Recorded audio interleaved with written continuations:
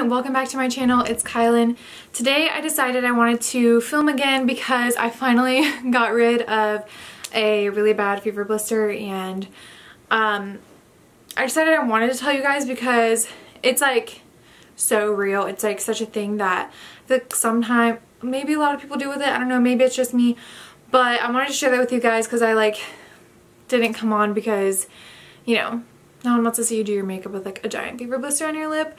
But if you guys have fever blisters, use ice. I like swear by it. It literally gets rid of it so much faster, and I wish I had discovered it sooner. But like towards the tail end, I was like, oh, like let me try this, and it literally worked wonders. So anyways, today we are going to be chatting, catching up, getting ready, and all that good stuff. I'm going to be trying some newer things, some things I'm on the fence about, some old favorites, and we're just gonna get into it. So if you guys are ready to see the video, make sure you give it a thumbs up and let's just get started. Okay, so I'm gonna move my hair behind my ears. I'm gonna have a little Lord Farquaad moment, but it's fine. I'm gonna go ahead and prime, and I'm gonna use the Tatcha Silk Canvas today. I'm still on the fence about this, so I'll let you guys know what I think about it. My camera's legit dying. If it dies in the middle of this, I'm going to actually kick something. But yeah, I don't know. I just don't find myself reaching for this every time I do my makeup, and I also just find the packaging to be... Like I was saying, I just find the packaging to be super annoying and just like not convenient at all. Other than that, I'm pretty on the fence about it. Like, does it smooth out your pores? Yes. Is it worth it? I don't know. I sometimes find that it can enhance some of the dryness on my skin, like if I'm having breakouts or if I'm just having issues. So yeah, sometimes I just like to go in with the hangover primer, and anywhere I'm experiencing dryness, which happens to be my jawline, I'm just gonna add that primer in. Alright, since so much is going on today, I'm actually gonna have to turn this into a voiceover. But I'll let you guys know on the voiceover what I think of these products, because I don't want the vacuuming to be in the background the entire time. So yeah, just continue watching and we will see how this goes. Alright guys, so I'm so sorry. I did want this to be a kind of talk through video, but it ended up not working out that way. So I am just going to start the voiceover now. I'm taking the Dior Backstage Airflash foundation, and I'm going to apply this all over my face. I started out with an Artiste, I think it was an Elite Oval 8 or 9 brush. It just didn't end up giving me the finish that I wanted in terms of going over some of my breakout areas.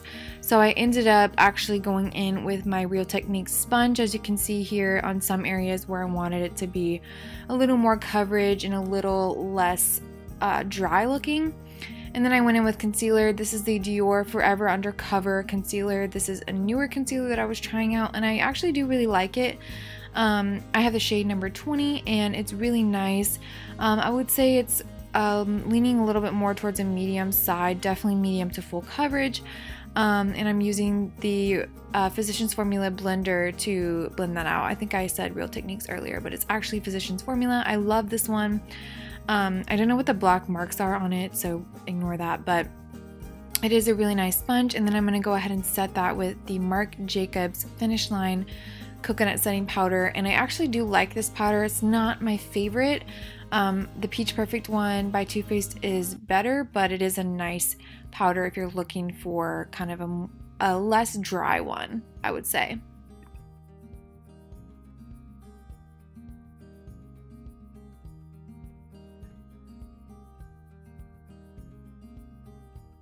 And then to set the rest of my face, I'm just using the Fit Me Matte and Poreless powder. I don't really love this powder. There's nothing special about it. I just have it in my collection, so I decided to use it. I probably will end up giving this one away. It just doesn't really do a ton for me. And then I'm going to go ahead and bronze using the Kat Von D Shade and Light palette. I hadn't used this in forever, and I used the middle bottom shade to bronze. And I also used this the entire time I was in New York. I filmed a couple clips. Let me know if you guys want me to just upload that. It's not a very good vlog. I did try to vlog, but ended up forgetting my camera most of the days. But yeah, I love this bronzer. It's really great. And then I'm using the cooler tone shade on the Shade and Light brush to add a contour rather than the bronze, and so I think they go really well together. Next, I'm just using the two top shades, kind of like the pinkier shade and then the banana shade, and I'm gonna go ahead and brighten up the under eyes with those powders. Then I went ahead and filled in my brows with my usual Precisely My Brow pencil from Benefit in the shade number 4.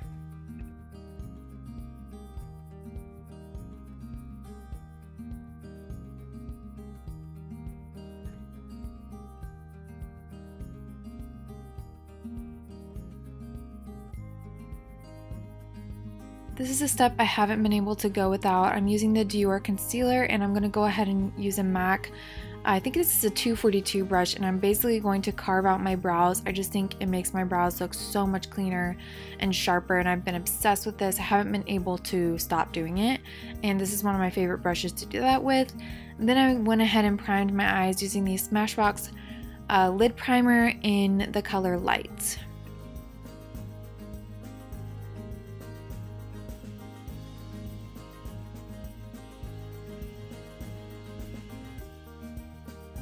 I went ahead and set down the primer with the same powder we used earlier and a Sigma shader brush, and that's just so the shadows don't stick to any wet parts of the primer, but I do find that this primer still works pretty well if you don't set it down, so that's just an option.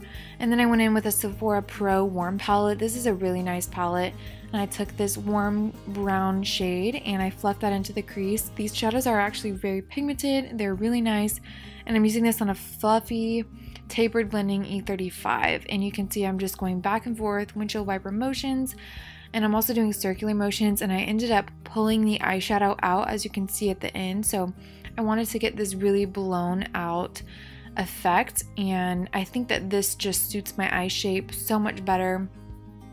And then I went ahead and went in with a darker shade from the palette, and I used a Morphe M433. I'm focusing this on sort of the outer corner, and then as you can see, when there's a little bit less product on the brush, I went ahead and blew it out as well on the edges.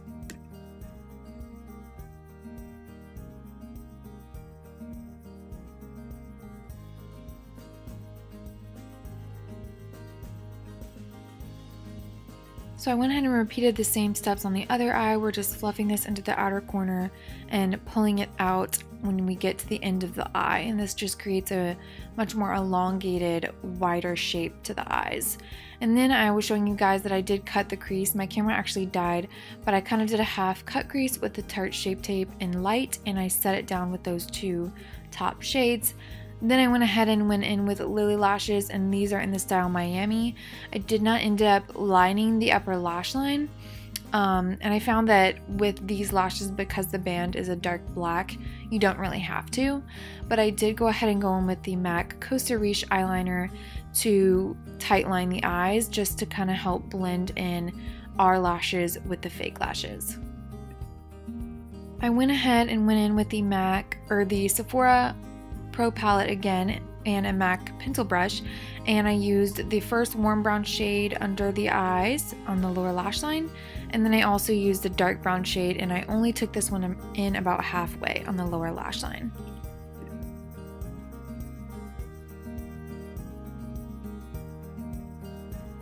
I also went in with a cream colored Makeup Forever Artist color. These are like the lip and eye pencils, and this was a cream shade just to help open up the eyes, but my eyes watered a ton.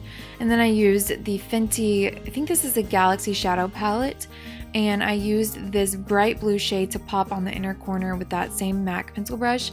I think this adds something unique to the look, something different, a way to play with color but not go too crazy, and I think that it looks really cool, helps brighten and highlight the inner corner, but you get a pop of blue at the same time. I also went in with the Anastasia Sugar Glow Kit, and I used the bottom two shades. I'm not sure exactly what the shades are. I think one of them is Marshmallow, and the other one I will go ahead and leave down below for you guys, and I just used that on a Charlotte Tilbury. I think this is the Sculpt and Glow brush. Then I mixed two blushes from the MAC custom blush set that I had. One of them was more taupey, and the other one was a little bit more of a darker berry, and so I went ahead and put those on my cheeks to help blend out the contour and highlight. And that is the finished look, you guys. I hope you enjoyed. Thank you so much for watching. Let me know what you guys thought. Leave me any requests down below, and make sure you don't forget to hit that subscribe button so you can stay tuned on all of my videos. Thank you so much for watching, and I will see you in the next one. Bye.